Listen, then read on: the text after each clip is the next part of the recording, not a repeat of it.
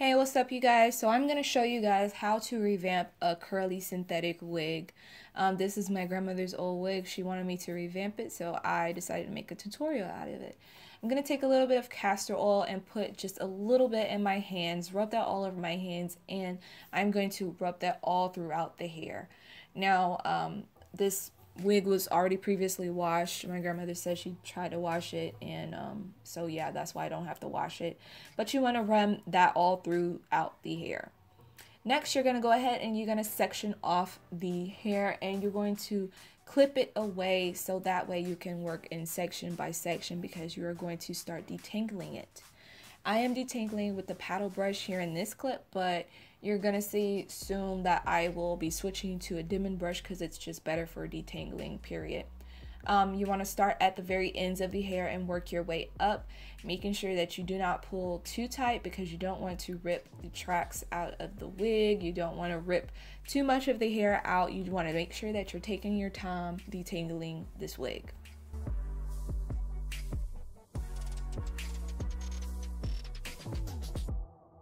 So yes, like you guys see, I am using the demi brush to detangle. It just gets a lot better. It's a lot easier to use a demi brush when detangling versus a paddle brush.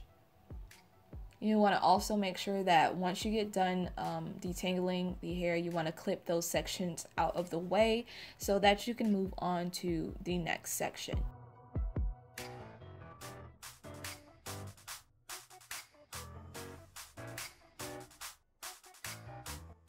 So here's pretty much the back, pretty much detangled, and I'm just running through it with the paddle brush just to get any extra knots out that might be in the wig.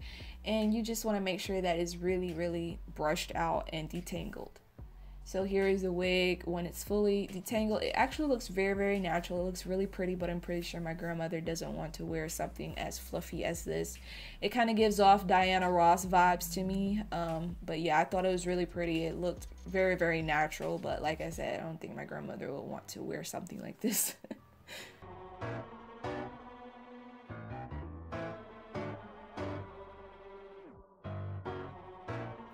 So you're gonna go ahead and take some rollers.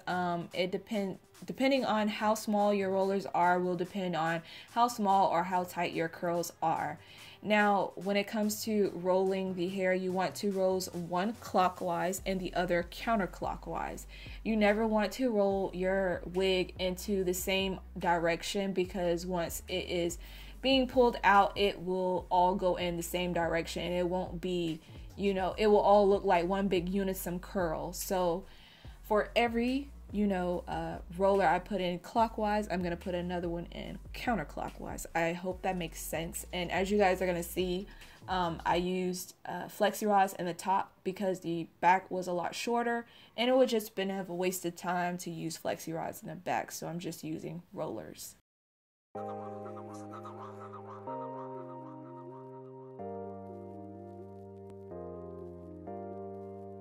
So for the front, you're going to take your flexi rods and you're going to bend it in half, and you're going to do the same thing in the back.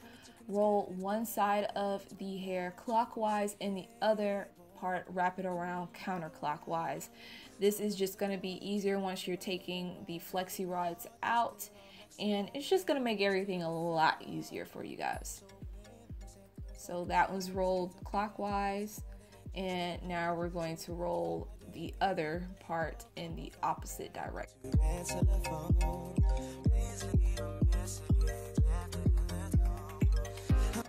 And you want to make sure that you're rolling your hair flat so it can give those spiral curls instead of like those wand curls.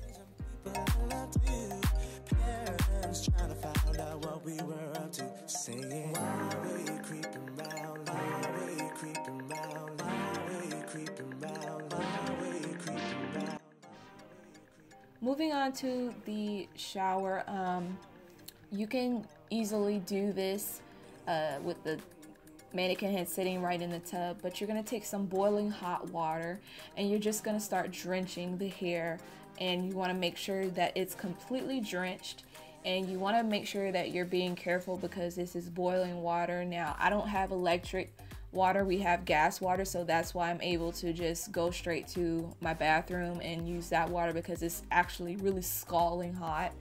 So you're just going to completely drench the hair and then you're going to let that sit overnight to dry.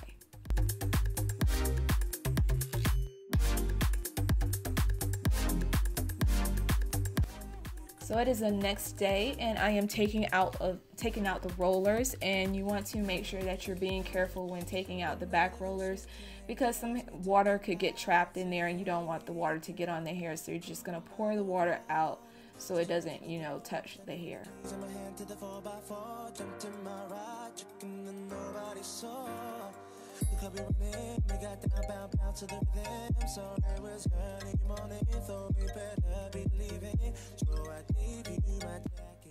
And like I said, once you you know, wrap one clockwise, the other counterclockwise, it's a lot easier for you just to take the flexi rods out.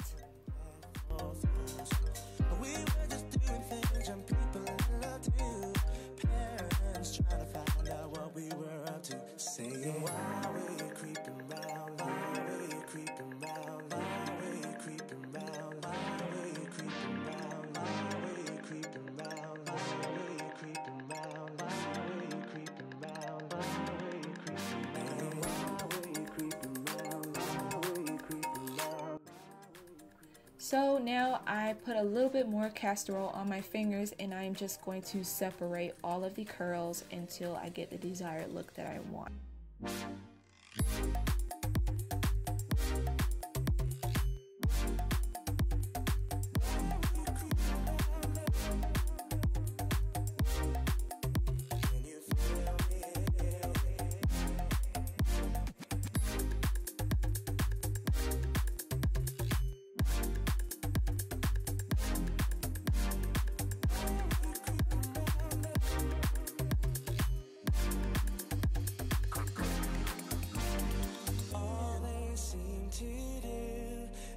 Be checking up on you, baby.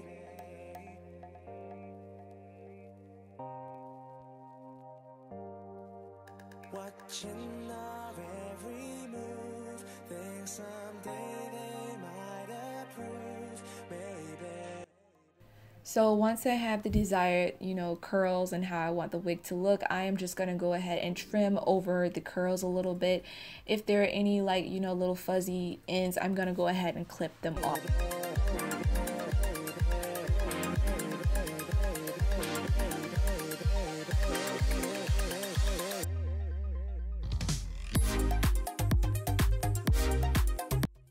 I also did go ahead and like shake the wig so that way the curls could be a little bit more loose and it looks a lot more fuller.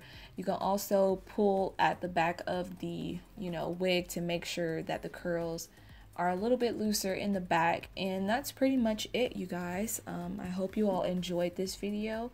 If you did, make sure you give this video a thumbs up. It does help me out a lot when you guys support my videos, and I will see you in my next one. Bye.